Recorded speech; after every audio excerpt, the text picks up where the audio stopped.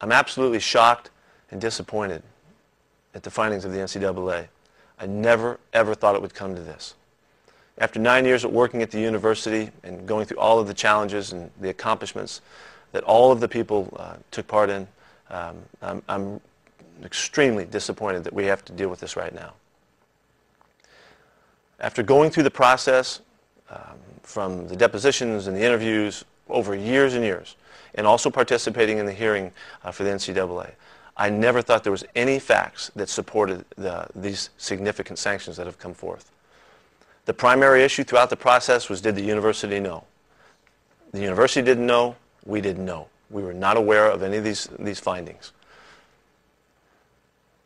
I think it's important for you to know that through all aspects of the program, we were vigilant in the way we approached every aspect. We always were out there to do things better than it's ever been done before. The agenda of the NCAA Infractions Committee took them beyond the facts, and the facts don't match the sanctions. I absolutely support the appeal by the university and will do everything I can to contribute to their efforts.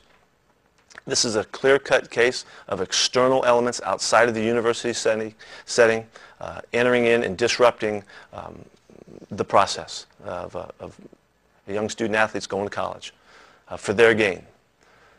It's time for the NCAA and the universities to come together to elevate the awareness and the understanding of the vulnerability of college athletes and their families.